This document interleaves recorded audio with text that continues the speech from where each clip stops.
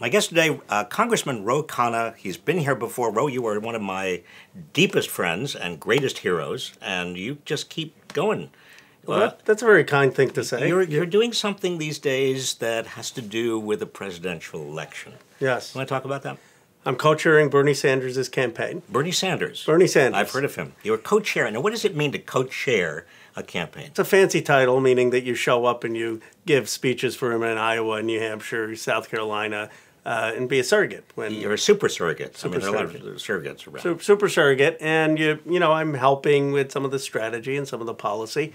But here's the thing about Bernie Sanders, which, this Medicare for All debate, and you know this because you're a student of history. I mean, Harry Truman proposed this. Harry Truman? Well, listen, FDR. A lot of people pushed right. FDR, and FDR Yes. said, I'd like to do it. Let's do Social Security, and let's do a couple of other things first, Yeah. and couldn't quite get it done. And yes, Harry Truman, and right through. I don't know a single Democratic president that didn't at least consider doing something. Jimmy Carter ran on it. Mandatory single-payer health care. And, I was reading the New York Times. They said, how much is it going to cost? And Carter said, oh, we'll figure that out when I'm president. You can't get away with that now. But this idea that you're attacking single payer, which has been the dream of this party for 70 years, when we know the basic facts, we spend 19% of GDP on healthcare, almost twice as much as most other countries, and our healthcare outcomes aren't any better. Well, I've watched the Democratic Party now for years, even before you were around, and I don't understand why the Democrats are so conservative. You've got these establishment Democrats, Wall Street corporate Democrats, that are very afraid of Bernie Sanders and Elizabeth Warren, right, and are doing everything they can, like the last presidential election with regard to Bernie Sanders. Hillary Clinton, an old friend of mine, their campaign was not terribly good to Bernie. What's going on with the Democrats? Why this insistence that they are not Democrats?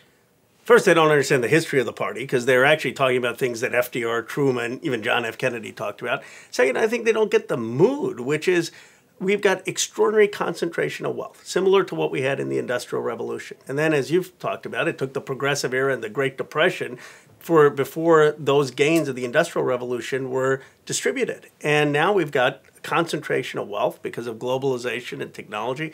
A lot of people have been left out. And Bernie Sanders and Elizabeth Warren are saying it's time we care about the working class and middle class who've been left out. And some of their attacks are just disingenuous. Let's consider the wealth tax. Now, I looked it up. 87% of American wealth is in the United States. 87%. The next... You mean it's held in the United States. Even though it's held by Americans, a lot of it is held outside. 87 Americans who hold wealth, 87% of their wealth is in the United States. 2% is in the Cayman Islands. 1.5% is in Britain.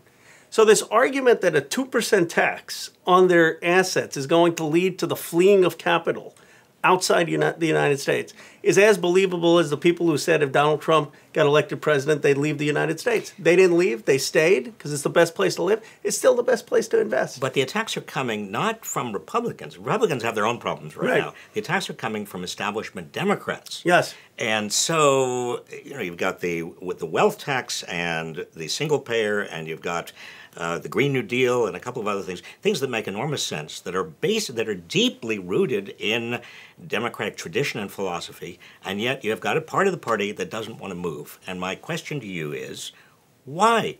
What are they afraid of? What are the Democrats afraid of, the establishment Democrats? They're afraid of this theory that they're going to lose the suburban vote, that the suburban vote is more affluent and is concerned about these policies being too radical. And their belief is, don't rock the cart, let's just run on Trump being bad and just provide a reasonable alternative. I mean, that's the theory of the case for them. My observation, I remember in the Clinton administration, that was the dominant view, that it was all the suburban swing vote, and it turned out that it was actually turnout. In other words, if you can motivate people to turn out for an election, that's more important than so-called these suburban swing soccer moms and others. Why hasn't the Democratic Party learned that? I have no idea. And the candidates, even when Bill Clinton ran, as you know, in '92, he ran as a populist. He ran saying, I'm going to help give people health care. I'm going to take on the corporations. CEO pay is out of control. And then they get into office.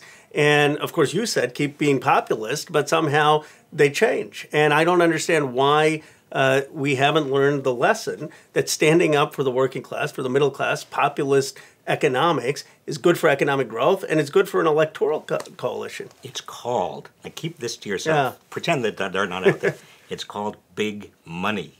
You're absolutely right. And they come in and they, Big Pharma has been all over Congress. And what they're saying, because we're doing this bill on prescription drugs, lowering the cost of prescription drugs. But this tells you how the process works. So originally, every Democrat ran on Medicare for all should negotiate with drug prices. Guess what our bill does? It limits it to 35 drugs because Big Pharma is in there saying, well, this is going to hurt innovation. It's going to hurt more drugs coming to the market.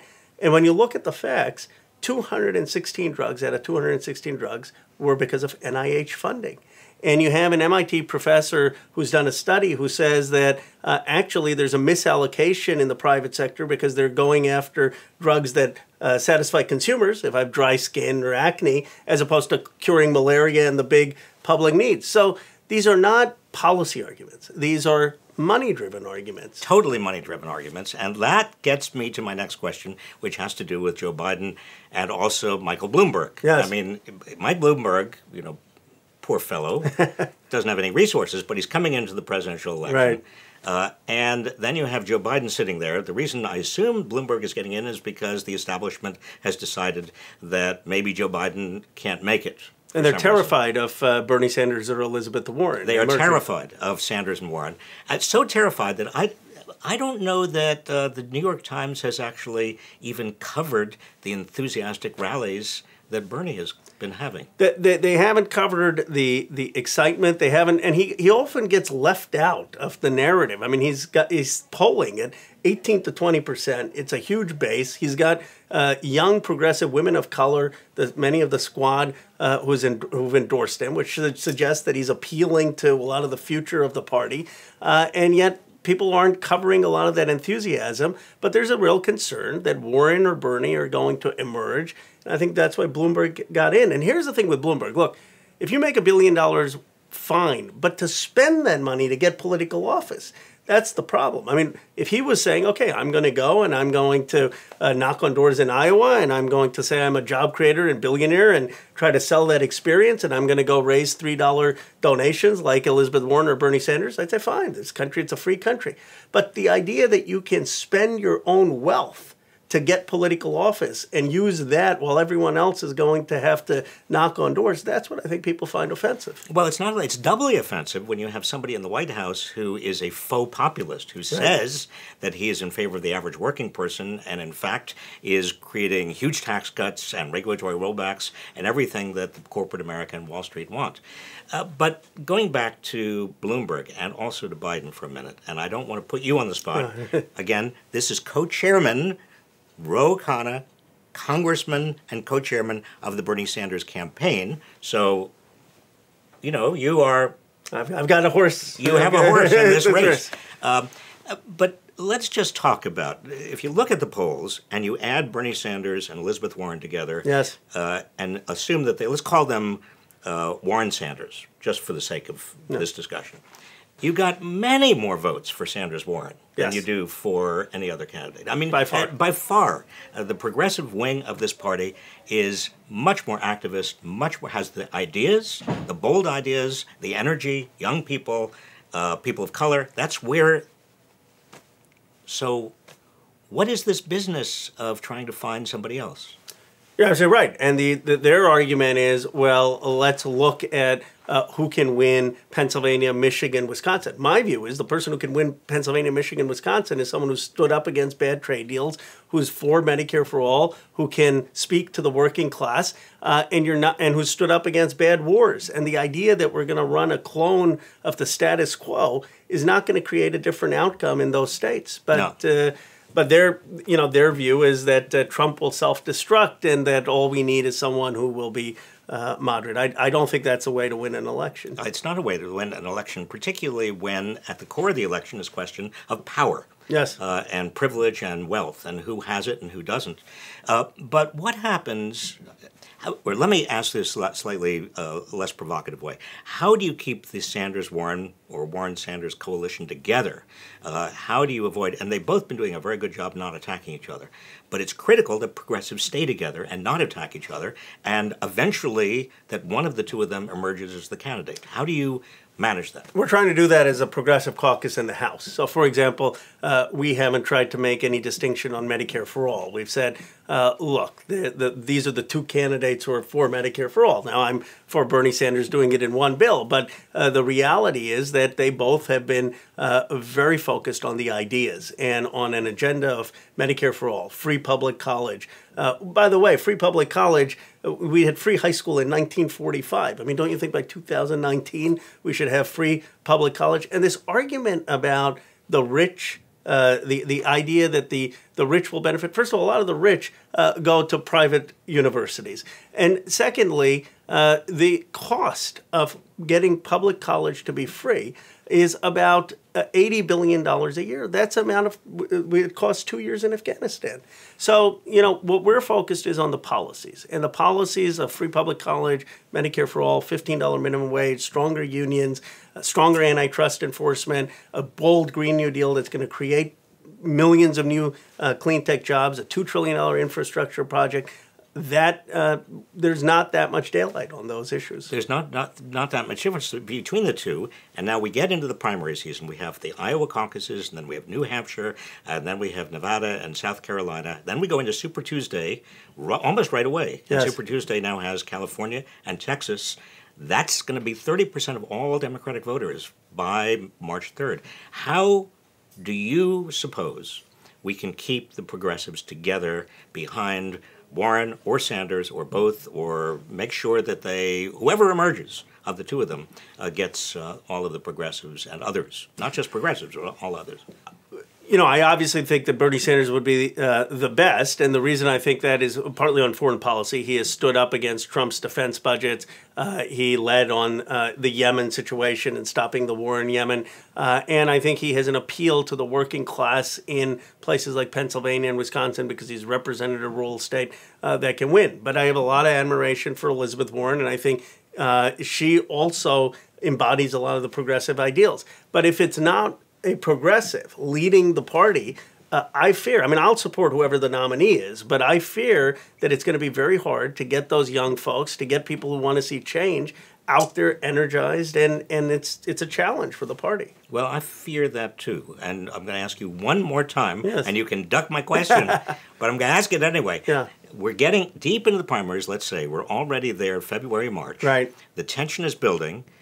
Sanders and Warren are neck and neck, yep, and you've got maybe Biden is still there, particularly after South Carolina, or maybe Bloomberg or somebody with a lot of money comes in. How do Sanders and Warren reconcile, or at least keep the progressives together so that they don't take pot shots at each other and bring both of these candidacies down? So I don't think they will take pot shots at each other. They haven't for almost a year. I believe the ideal is that one of them emerges after the early four states. I think it's going to be Bernie Sanders who will win in New Hampshire and Nevada and do well in Iowa. But whoever emerges after those four states, I think progressives will rally around them. And the idea that you will have the two of them splitting votes to hand the election to Biden or to Bloomberg, I think is a very unlikely scenario, because the progressives in California and Texas are going to see who is emerging, who is leading, and I think you will see a rally around that candidate. That's why I think a progressive is very well positioned to win. And the issue of electability. Now, what we keep on hearing from the Democratic establishment is, well, they're not electable, or they can't actually make it. What do you say to that? I think you've already said it, but I would like you to say it again in slightly different words so nobody has any doubt. Yeah. All right? Well, first of all, the last two presidents we had were deemed unelectable. I mean, no one thought Donald Trump was electable, and no one would have predicted Barack Obama was going to be president. So this idea that pundits at a time of discontent and change can predict who is going to be electable, I think is insulting to what a messy democracy is going to produce. Second, the policies that Bernie Sanders and Elizabeth Warren are running on are actually less progressive than what FDR, Harry Truman proposed. I mean, they're actually coming back to the roots of the Democratic Party.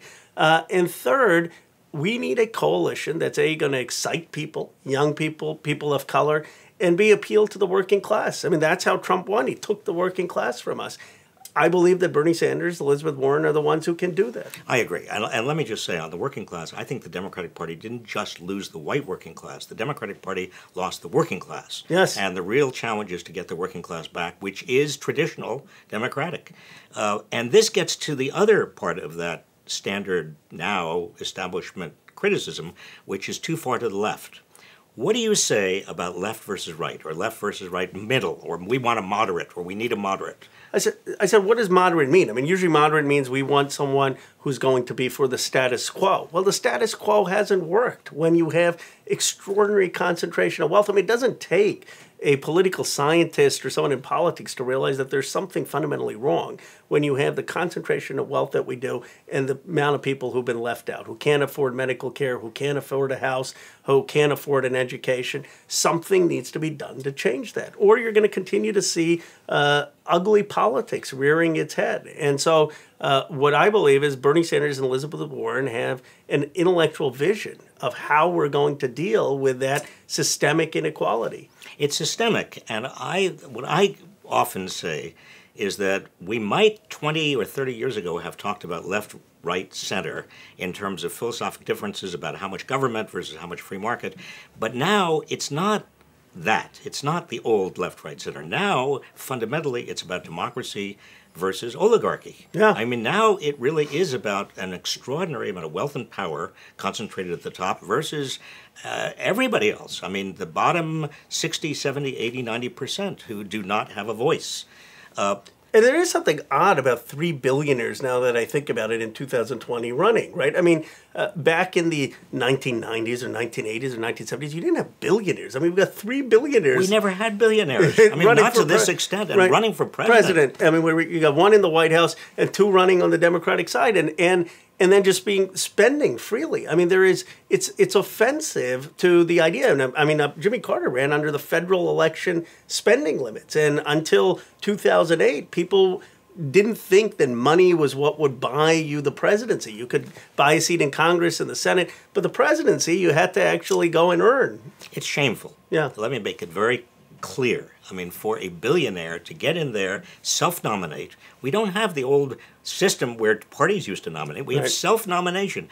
Anybody can just say, well, you know something? I think I'm smart enough and talented enough, and I've certainly got enough money. Right. I'm just going to be president. That's dangerous, and we've seen how dangerous that can be. And the media has to take it seriously because they're going to blanket the airways, and they know that that's going to raise poll numbers. But you're absolutely right. I mean, there's no... What is the criteria other than, well, they've got the ability to go on television and blanket airways, and it's concerning, and it's this link when people are looking at the concentration of wealth and the subversion of democracy. And Theodore Roosevelt, of course, said that you can't have true democracy if you don't have some economic democracy. Now Theodore Roosevelt and also Franklin D. Roosevelt were very rich people. Yes. So we're not saying, and you are not saying, that if you are rich, there's something suspect about it. No, not at all. I mean, look, Bernie Sanders has done well. Elizabeth Warren has done well. And if some of these billionaires wanted to run on their vision and were out in the cold in Iowa knocking on doors and building a grassroots movement, I'd have no problem. I mean, FDR was called a traitor to his class. And he said, I relish their hatred. I welcome their hatred. But... Yeah, and I don't begrudge them their success. What I begrudge is a system that allows them to have disproportionate power in a political in politics just because of their wealth. And I think that's exactly the issue, which gets us into what's happening right now. And we don't have that much time. Yes. I want to talk a little bit about impeachment. Yes. And the consequences of impeachment. Because by Christmas, it's likely that the House is going to impeach the president. Yes. That means it goes to the Senate. Right. Mitch McConnell and John Roberts, as the Supreme Court Justice, who is the Chief Justice, is going to be in charge. Both of them are going to be in charge. It's going to be interesting to see how that works, because there's not much of a precedent for if Mitch McConnell says, well, we're only going to do this for 4 days, and John Roberts, who's presiding, says, I'm sorry, no, I'm the presiding officer, and it's going to be, I want to take much more time. How does that work out? It's an open question. I mean, I think the Senate will get to determine a lot of the rules, but it will be undermining, I think, many of the senators' own case if they try to short-circuit the process. And so you're going to have a case where the American people are going to understand exactly what happened. And here's the challenge. Actually, you know, the rule of law in the Constitution, it protects people who have wealth and property. If you have a President Trump who's running roughshod over that, think about the consequences if you had someone in power who didn't share your ideology and there wasn't a check for the rule of law. That's what happens in a lot of other countries. So if I was a conservative, I would want to make sure that I was preserving the Constitution, separation of powers, and the rule of law. And it's actually shocking that you have conservatives turning a blind eye to that. Well, it's because it's a cult. It's no longer a matter of philosophy. It's no longer a party. Bob, when you had Representative Amodei from Nevada say, I want to follow the facts. That's what he said. And the White House came down on him saying, how could you say that? He had to walk that back. I mean, how do you walk back that you have to follow the facts? He had to basically say, no, I don't believe in following the facts. I'm going to do the party line. That's the state of the United States Congress. And presumably the Republicans in the Senate are there, and certainly some of the Republicans in the House, most of them, are there. Why? Because 88% of Republicans worship Trump? Because they're so afraid? Because he has been such a demagogue, able to just blind 88% of Republicans? Republicans are only 25% of this country. Right. I mean, what happened to the other 75%? Well, first of all, the Republicans, a lot of people are leaving the Republican Party, so that actually has made the Republican Party that are left even more radical. And in the primaries, which these members of Congress have to face, Trump is by and large more popular than they are in all of their districts, and so they fear him. But once the primaries are over, I mean, we're very close to, in most states, the primaries are closed. You can't get in, after a certain date. Yes. Once the primaries are closed, and you've got a lot of senators who are not running anyway, who are not up. Right. 2/3 of them are not up. So why are the Republicans, what are the Republican senators afraid of once the primaries essentially are closed, or they don't have a primary, or they're not up? Why are they willing to give up their integrity and their oath, their pledge of office and their oath of allegiance to the United States in order to pledge allegiance to Trump? What's going on? It's a profound question, and when you saw Nikki Haley come and basically defend Trump recently, what's sad is the Republicans aren't just betting on Trump now. They're betting on Trumpism as the future of the Republican Party. So they're afraid that Trump's base is going to be the base of the Republican Party for many years to come, and that's the scary part. I mean, this is he has taken over the psyche of the Republican Party. Well, there's not even clear what there is besides Donald Trump. He has taken over the psyche. There is a cult of personality. But I don't even see, there's hatefulness and there is misogyny and xenophobia and some racism. But what is there to Trumpism beyond Trump and hatefulness? I'm not sure. But let's get right to the key question. There are not going to be 20 Republican senators who are going to vote for impeachment. I mean, I don't. Right. He could go into Fifth Avenue and shoot somebody, and they still would not vote. I think that's one of the few true statements he's That's right. uttered. One of the few things he said. So he's not going to be impeached in terms of convicted of impeachment. The House will impeachment. It'll go to the Senate. Then, when he is not convicted of impeachment, what's the danger that that Trump and the Republicans say, well, you see, it's just like the Mueller report. There's nothing to this, and that Trump does a victory lap that ultimately hurts the Democrats?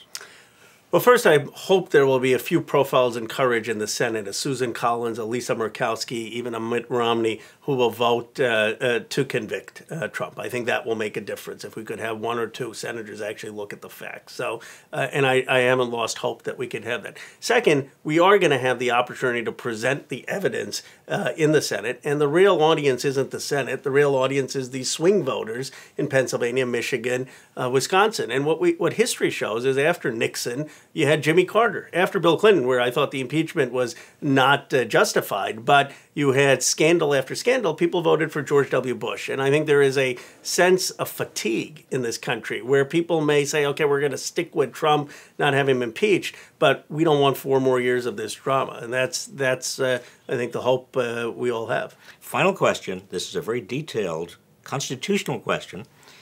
As I read the Constitution, the president's pardon power extends to any case against the United States where somebody has really been convicted, except when it comes to impeachment. The Constitution says no pardon power in impeachment.